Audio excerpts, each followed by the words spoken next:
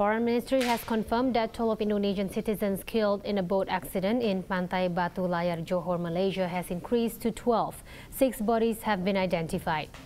Foreign Ministry's Director for Consular and Legal Affairs, Lalu Muhammad Iqbal, says authorities have only identified 6 out of 12 victims as they carried no identity cards.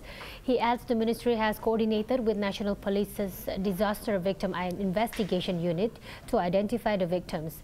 A boat carrying around 60 Indonesians sank near Pantai Batu Layar shore after it departed for Batam through an unofficial route. The passengers reportedly left Malaysia without proper immigration documents, jumped off the boat when it started to take in water. At least 34 passengers survived the accident.